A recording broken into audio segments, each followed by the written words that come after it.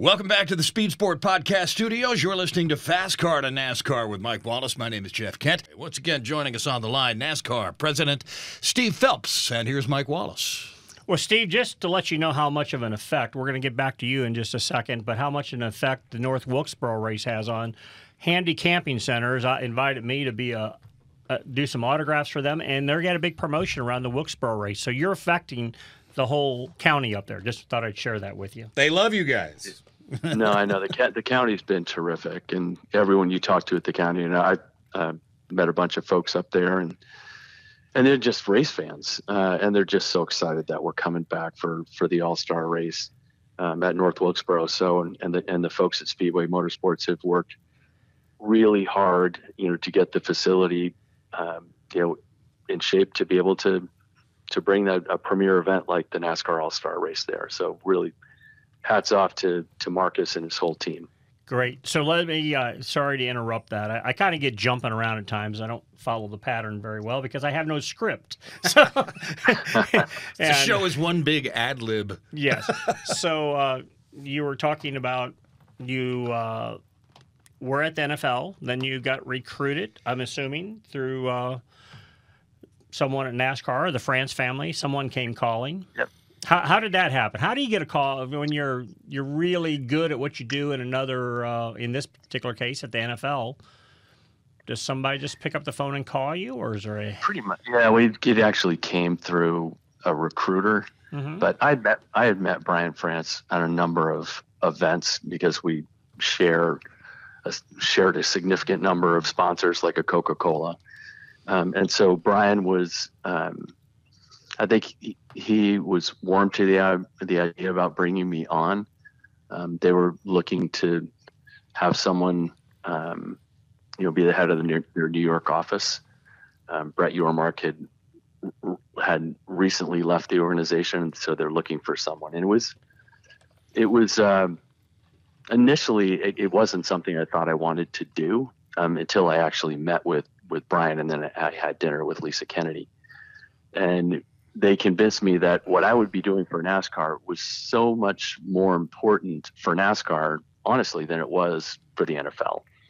Because the money we brought in at the NFL was a bit of a rounding error relative to where their media relationships were and some of their other revenue streams, which I think is true. And so, but it was more than that. When I spoke to them, it was really this sense of community that was just so different than the NFL. And, as I was starting to say at the end of every town hall that we do for our employees, I always finish the same way. It's like every single one of you has the opportunity to help grow our sport if you choose to do that. Talking to, exposing our sport to friends and families and acquaintances and advocating for the sport. Everyone can drive growth in this sport if you choose to. And I would hope you would want to do that. And I think it's important, but this sense of community is so different than, and I'll give you an example. I started at NASCAR in August, and I remember going to, I think we were in Kansas in the fall. So not soon after I started, and I was in the garage before it actually opened, and I was just sitting in by our, kitchen hauler and sitting on a bench by myself having a cup of coffee, and this guy comes out of his way, didn't know who I was, comes out of his way because he was kind of walking in a straight line, and he came over to me and he just said, "Hey, I just want to say good morning. How you doing today?" And I'm like, I'm doing great, Richard Childress." Went out of his way, didn't know who I was, no idea. He really didn't know who you were? Did not know. Oh my gosh. So, and that's what this sport's about, right? Is, it's just, so I was talking to a fan yesterday, and up walks Richard Childress. Well, he does know me now. And the fan's like, "Oh, I'll let you talk to Richard." I'm like, he's good. And then, they took my picture with him, and then I took their picture, with me, and then I took their picture with him. So you made their day right there. About, right. And that's, that's the sense of community that exists. Now, we may not always we actually are more like family than not, because let's be honest, your brother's not coming on the show. Maybe he's trying to tell you a message, Mike. Oh, I'm just joking. No, I believe my that. point is that family. Everybody's right? had their little. What message would that be? I've heard your show, Mike. And I'll say my brother only goes on big time deals. He's a Hall of Famer, a NASCAR Hall of Famer, right? NASCAR champion, and he's got a lot of demand on him still today. A lot of people want him to do things, and I think when he heard about this show originally, he thought it was you and I were sitting in some closet somewhere, and nobody ever heard it. Well, we are, until it's been found out that the world's listening. That's right. The whole world is listening. And when I now and then I send him the guest list, and Richard Childress has been on our show. That's right. Felix Sabates has been on our show. Mario Andretti has been on our show. I mean, so come on, we are real, as they say. I can get him a Snickers bar for his appearance fee. Yep, and then I pulled the Trump card that I didn't even know I had. Not literally, but the right card, and we had Steve Phelps on. He said, "Okay, I'll do it." Well, the only reason why is because he and I live in the same building here in Daytona. So. Oh, really? Okay. Yeah. Well, if you see him or you talk to him in the next week, say, "Hey, I was on your brother's show, and it was unbelievable." He killed it. Yeah, we did. We're gonna kill it. We are currently killing it. Yeah. Yeah. So yes, I'm glad you translated that. I'll have to ask him someday what that message was, that I can get it clarified. But that's great. Yeah. So where were we at on that now? I lost track. I'm not sure, but so just the transition from the NFL to NASCAR. Oh, yes, to me, it was the best. It was the best thing for me. At the NFL, for any number of reasons, I had plateaued and been in the same job for almost 7 years, and I thought I could do more. And the opportunity to work at a sport that I love, and I love the NFL too. Honestly, I love NFL football. It's tremendous.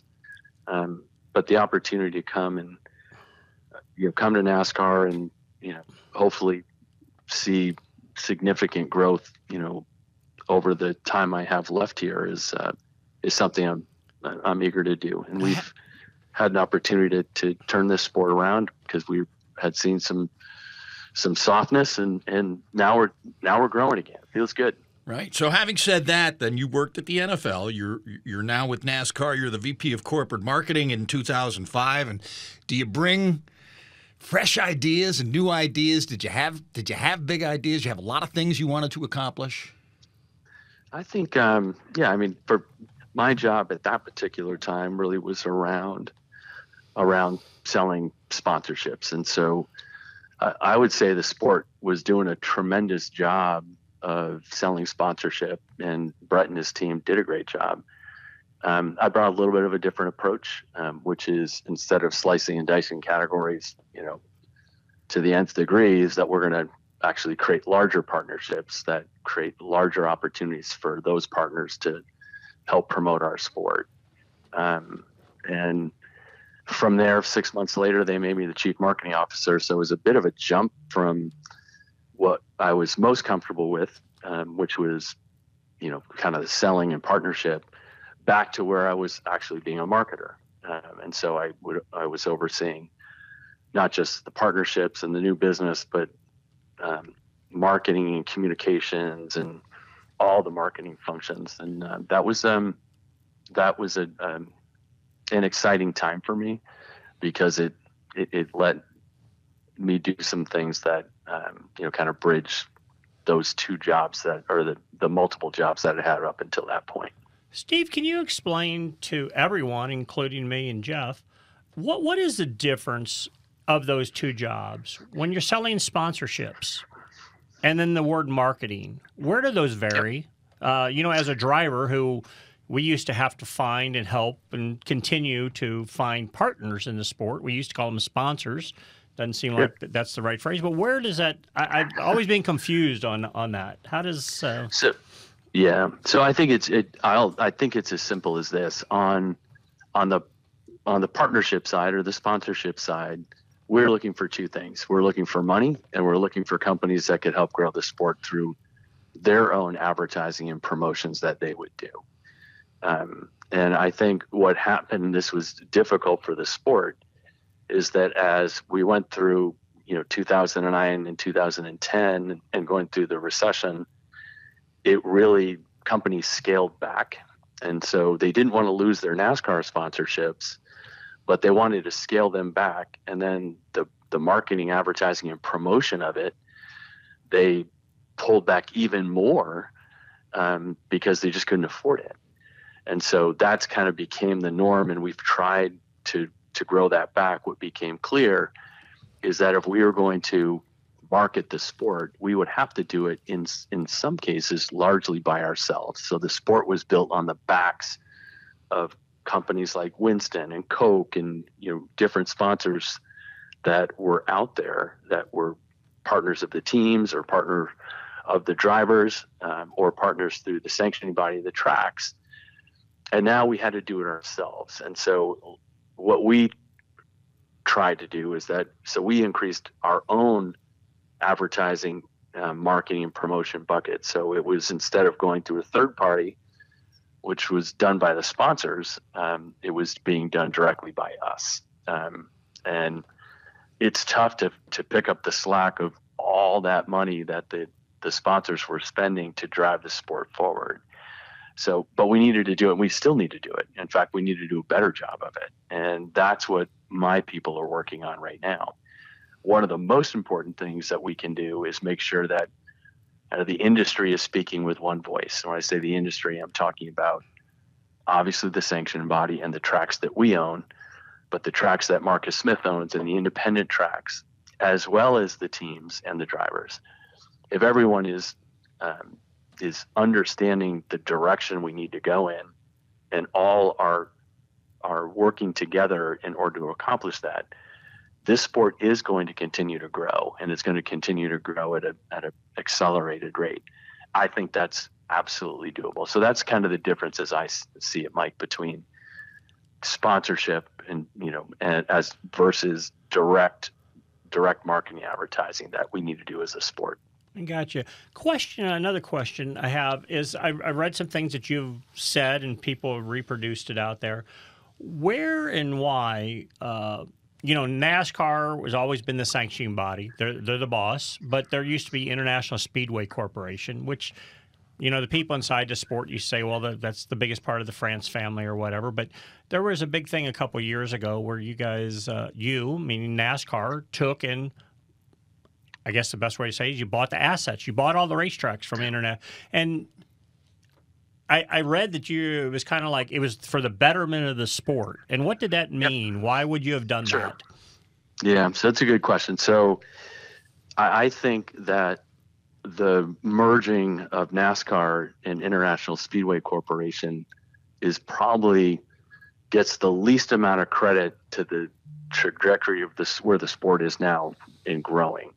And the reason why I say that is if you're ISC and you're a publicly traded company, which they were, they have a responsibility to their shareholders to maximize their profits. And we don't have to do that, honestly. And so it's been a fundamental shift in how the amount of money that we are spending relative to where International Speedway Corporation was at. And probably from a fan perspective, the biggest example I can point to is what we do now with something I call schedule variation. So for 20 years, the schedule really, like from 2000 to 2020, it was exactly the same schedule. Exactly. And, a date may move a week, or we may take one race that, and move it somewhere else. But for the most part, the fans were getting the same thing. And they were not happy about it. They wanted to see schedule variation, do something differently, have more short tracks, have more road courses. And that's what they were telling us. So if you're International Speedway Corporation and you want to take a date for Michigan and have a date for Michigan to go from 2 races to 1, well, it's not as efficient to do that, right? You can't amortize the cost across 2 races. You can only do it, across 1. And so us going to, the LA Coliseum never would have happened, right? If we just would have continued to race here an event at, the Clash that really wasn't performing well. Just really wasn't. And so we needed to shake things up, or the opportunity to go take a race and race a street course for the first time. We're going to lose a lot of money on that event. But it's done for all the right reasons to grow the sport. So the Clash at the Coliseum, 70% of all the people who went to the event last year and this year were first-time NASCAR fans. And the sales in Chicago are trending even higher than that.